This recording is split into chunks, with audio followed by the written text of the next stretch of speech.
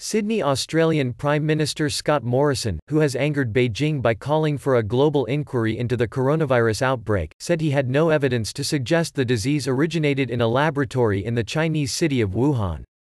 U.S. President Donald Trump said on Thursday he was confident the coronavirus may have originated in a Chinese virology lab, but declined to describe the evidence he said he had seen.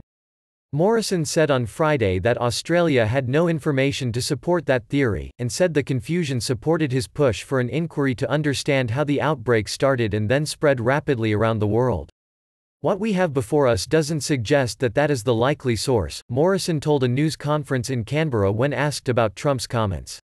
There's nothing we have that would indicate that was the likely source, though you can't rule anything out in these environments, he said.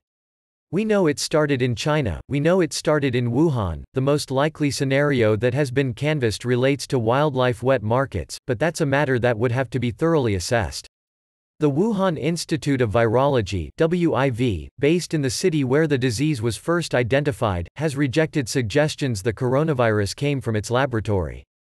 Most scientists now say the virus originated in wildlife, with bats and pangolins identified as possible host species. Relations between Australia and China have been strained since the government began canvassing support in mid-April for an international inquiry into the outbreak. Beijing sees the inquiry call as part of US-led propaganda against China, while Morrison says the world needs to understand exactly what happened to prevent a repeat of an outbreak that has so far killed more than 200,000 people and shut down much of the global economy. That's why it is just so important to understand what happened, to make sure that we can prevent such a broad-based global catastrophe from happening again, Morrison said.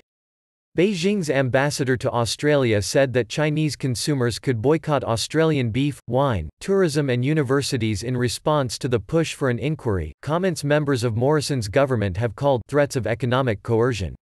Australia has successfully contained the outbreak so far, but measures implemented to do that are set to see unemployment surge, the economy sink into recession for the first time in 3 decades and government debt increase massively. The Australian government said on Friday it would meet next Friday, a week ahead of schedule, to decide whether to ease social distancing restrictions, as the numbers of new infections dwindle and pressure mounts for business and schools to reopen. Australia has reported about 6,700 cases of the new coronavirus and 93 deaths, well below the levels reported in the United States and Europe. Growth in new infections has slowed to less than 0.5% a day, compared to 25% a month ago. Morrison said it was imperative to lift social distancing restrictions as early as possible as 1.5 million people were now on unemployment benefits and the government forecast the unemployment rate to top 10% within months. We need to restart our economy, we need to restart our society. We can't keep Australia under the doona, Morrison said, using an Australian word for quilt. Morrison's government has pledged spending of more than 10% of GDP to boost the economy, but the central bank still warns the country is heading for its worst contraction since the 1930s.